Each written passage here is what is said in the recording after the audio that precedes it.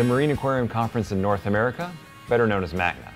Celebrating its 30th year this year, MACNA stopped in Las Vegas, Nevada, and unlike most Vegas trips, what happened in Vegas did not stay in Vegas. Here's a rundown on what I saw. Aqualumination's a company known for LED lighting with the Prime, the Hydra 26, and the Hydra 52, but now they're moving into pumps with the Nero. I'm here with Jay. Tell me about this little guy. Okay, well this is the logical next step for the Aqualumination product line. And what we have is the Nero 5.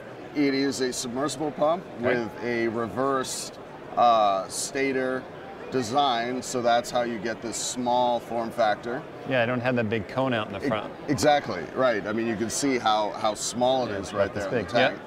Using our driver technology and you know, some of our design tricks, we're able to get 3,000 gallons per hour.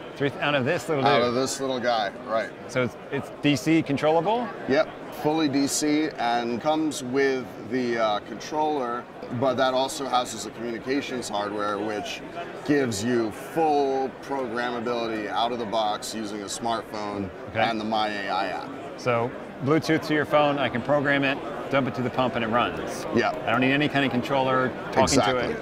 And it really is that simple, and what you can do with this is really quite impressive. The more I've played with the interface, I realized just how easy it is to use. I easily add in the different modes that I wanted to run, increase, decrease the time, increase, decrease the intensity, save it very easily. I can even set up master and slave relationships. This is all just drag and drop, all done with my finger.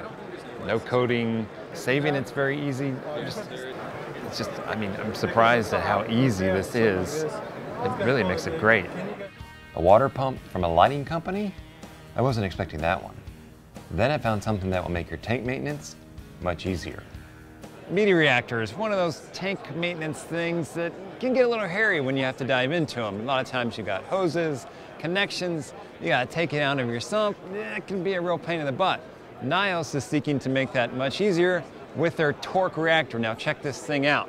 This thing has a base which the reactor body slides into. So if you want to make a change on the reactor, pop it off the base, you can go clean this, bring it back, and then all you have to do, pop it in and rotate it and you're back in business. It's a nice compact way to have this in your sump, and it's modular. It will grow with your tank because we've got 3 different sizes. We have a small size, and a medium, and then a larger size for you guys and gals with bigger tanks. Now here's a really fun thing about these mini reactors. So you've got carbon, the GFO, or maybe even biopellets. You can change out sponges, put floss in here for different media types, and for your DIY types, you could even put a light down in the center to make yourself your own algae reactor.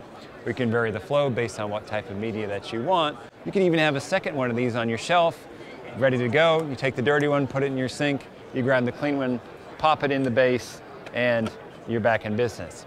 It's as easy as that. No hoses, no barbs. One base will stay with you for the life of your tank.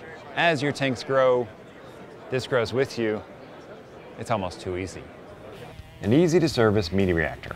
Yes, please. But what about quickly removing phosphates without the need for a media reactor? There's lots of ways to remove phosphate from your saltwater aquarium, but what do you do when your phosphate levels are too high for your phosphate remover?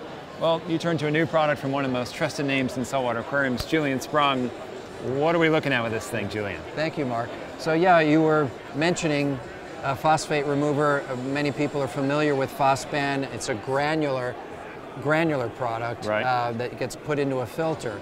Has a high capacity, but when the phosphate level is above, let's say, 0.1, if you're in the 0.5, 1, or 2 part per million range, which happens in an aquarium where you've got a lot of fish and you're feeding them very heavily, then use this product, which is Phosban L. L is standing for liquid, or also lanthanum. All right. The GFO is based on iron, and it's an iron oxyhydroxide. Okay. This is lanthanum chloride, 33% solution in water, so it's very concentrated. This is not something that you would just pour in the tank. Okay. It's dripped in? It's dripped in. Okay. You take this concentrated solution and you dilute it. And you take the diluted solution and you add it drop-wise. So little bitty drops. So you can set up a dosing system that just works with drops, or you can use a dosing pump The best way to employ it is with a 5-micron filter sock, where water from the tank is flowing through the filter sock and the drops are going in there. Now you might say, why? Well, it's very effective at precipitating phosphate. And when lanthanum phosphate forms, it's a milky white precipitate, and that can be irritating to some fishes. So you really don't want to let that escape into the aquarium. And if you trap it in the filter sock, That is true. you've caught the phosphate, and the filter sock traps that lanthanum phosphate. 5 microns pretty small. Most of us are 200 microns. Correct. Is that going to do anything for you? Yeah, well, you can't run a 5-micron filter sock, continuously. It's Right. going to clog up with organic matter. Sure. So it's when you need to drop the phosphate level down, you put a 5 or a 10 micron filter sock. So The this 5 is- will catch it for sure. That's not a continuous drip. Not a continuous drip. You're able to dose this, a couple of times a month as necessary to drop the phosphate level down. Okay. After that, Then once you're at about 0.1 or below 0.1, then the GFO will take you all the way down to where you want to be. So this bottle could last you a long time. Oh, it'll last a long time. This will take a part per million out of 6,000 gallons. And that's Okay. a part per million. We're normally dealing with, fractions of a Fractions part. of that. Yeah. Okay, so we don't have to use it all the time. It's highly effective when it works. Correct. Use it with the filter sock, Yes. and then we can go back to using GFO. Correct. Could this be something that when you see your phosphate is too high, you don't necessarily have to take off your GFO, just Right. drip this little bit, get it, and then let the GFO take back That's over? right. That's right.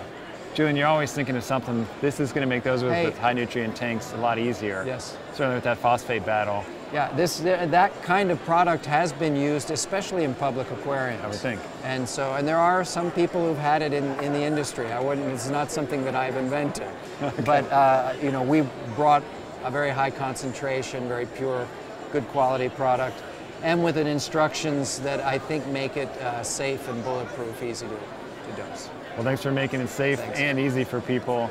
I use your stuff. I believe in your products. Thanks for that. I'll keep it in mind for some high nutrient tanks that I have out there. All right.